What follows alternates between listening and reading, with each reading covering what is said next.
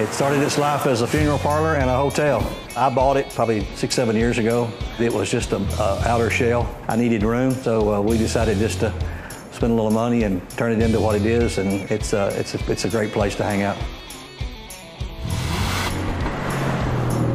My dream car all the way through school was a Corvette. I mean, what kid didn't want a Corvette? But first car I bought that I didn't need was a '79 Corvette. Didn't do anything to it, just bought it and enjoyed it. Still have the car today. Some fun facts about this building is back in 1947, it was actually a funeral parlor with a hotel in the back.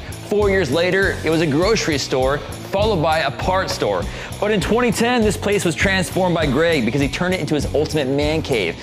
It even has a barber's chair. The modern mirrored barbershop of today. Hey Greg, can I get a cut? I've always thought that the '67 Chevrolet Nova was the sexiest car ever made. It's just the lines on that car, they're very simple, they're simplistic, they're clean. It's just it's a neat car. It's not too big, it's not too small. You can look at that car and see how things were, how much simpler life was, how much simpler everything was, and that car speaks that to me. 50 by 50 garage where Greg keeps some of his 16 cars. If you haven't figured it out, Greg is a Chevy guy.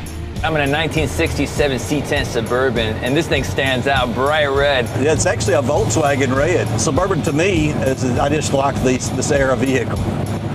Having something that was large enough that could haul the family in, still in a cool custom classic vehicle, but with all the modern conveniences of later model, with two-port engine, 4-speed automatic transmission, air conditioning front and rear. It's truly an old vehicle with all the modern conveniences. Then I have a '67 Chevy pickup that's a shop truck. It's heavily patinaed, now all natural patina. I have plans in putting a LS along with upgrade all the suspension, make it a nicer roadworthy truck. I have a '68 Chevy pickup that's frame off, restored. That's the first and only full build that I've done myself so far. The one car I would like to have in my collection that I don't have is the Chevrolet Chevelle Super Sport, big block. Again, it's almost like the '67 Nova. I just like the lines on the car. They're very simplistic, it's very sexy. It just has the look of muscle. It brings back a lot of memories of the past, and it's just a piece that I think I would enjoy well.